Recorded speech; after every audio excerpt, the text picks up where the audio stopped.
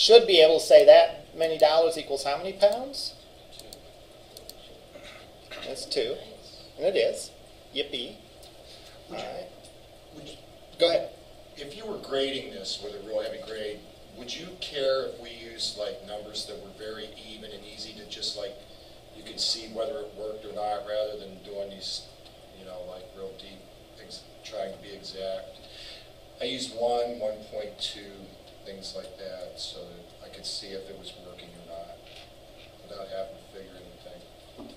Does that make sense? You need to test it? I made up the numbers, yes. Made up what numbers? The conversion rates.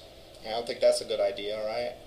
I mean, for testing it, yeah. But then if you're going to go in and plug it in for real, you know, bust out a calculator. It's not that hard, right, to go and do that.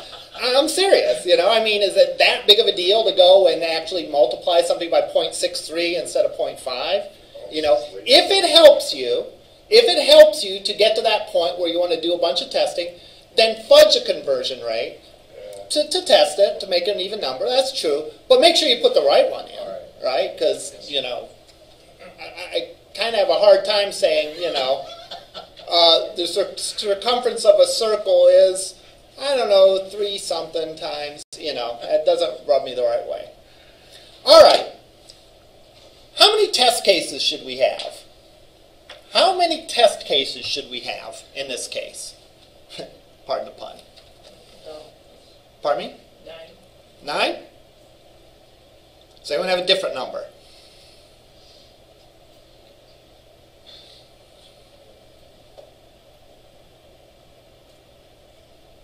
I would say at least 11. Where did I get 11? That's 9 plus 2, right? So your 9 is definitely in the right track. Where did I get the extra 2? If it's null, or if you got something, you don't have a number. Yeah, I would test the 2 validation cases. So I have 2 validations, and then I have 9 legitimate. How did I get 9? Well, the first number could be one of 3 possibilities. The second number could be one of 3 possibilities. And therefore, I would go and test that way and make sure. And you could make a little spreadsheet that said, hey, this is, you know, this is what the chart is. Go and run this and make sure that that works. All right? And I could verify it. It would be probably good to do what I did and do the conversion from one to another, then do the reverse conversion and make sure you get the same answer. That would be good for consistency reasons. All right? So I'm willing to say this works. All right? How could this be better? Or put differently, what bothers you about this? There's lots of the same. There's a lot of the same code. All right? Not the exact same code, but code that looks real similar. All right?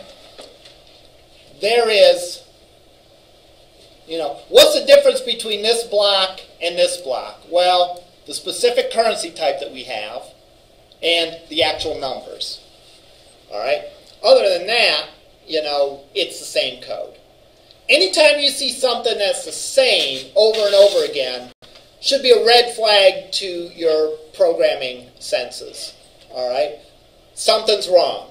Or if not something's wrong, something could be better. Now, what's wrong with having multiple code? We got it to work. Room for error. Room for error, right?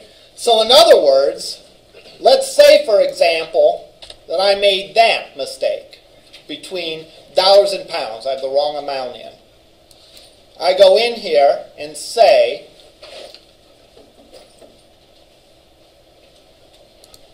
$1 equals how many pounds? 0.60, okay? 0.6 pounds equals how many dollars?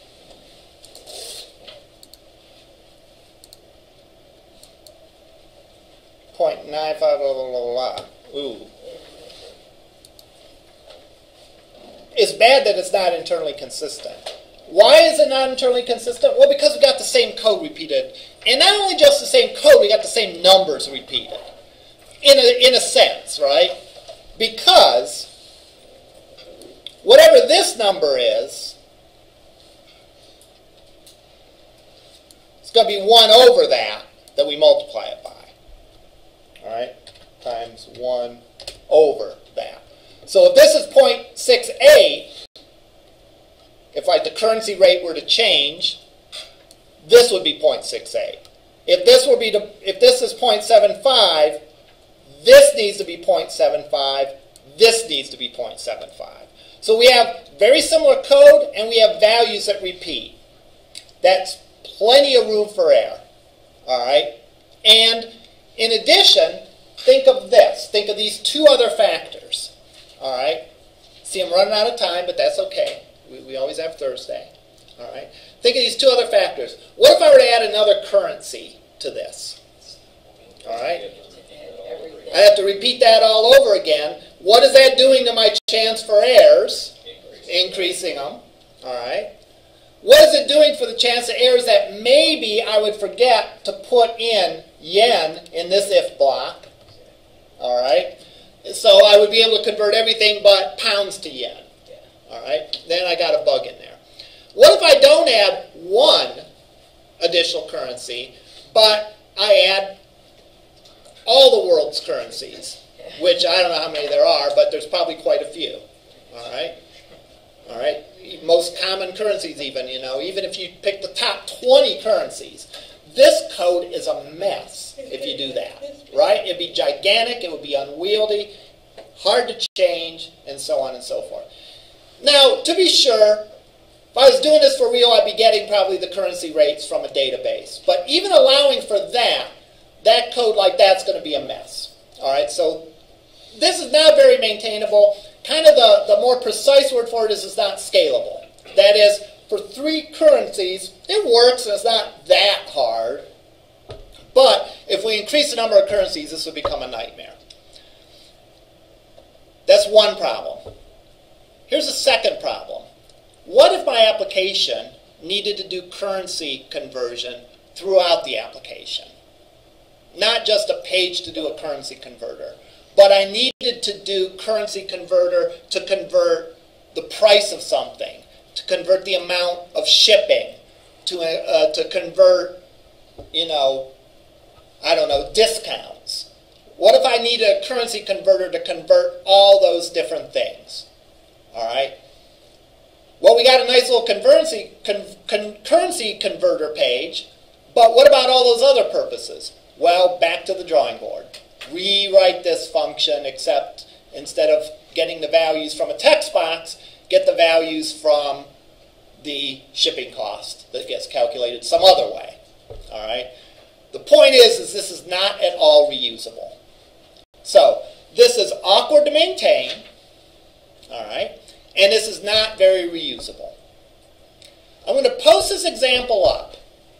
All right. And what I would like you to do between now and then, again, it's not an assignment, but I think it's good if you're prepared and if you've at least thought about it. Even if you haven't successfully come up with an answer, at least think through the issues. I'd like you to think through how we could make this A, more maintainable, or B, more reusable. All right. So that's the two things where this solution falls down. All right. As it is now, this is an adequate solution for the problem that we are presented. Right? But is it anyone's goal in life to be merely adequate? Probably not. Right? It's like you go to a football game. They got the big foam fingers. We're number 1. Do they have like big someone shrugging like this and says, we're adequate.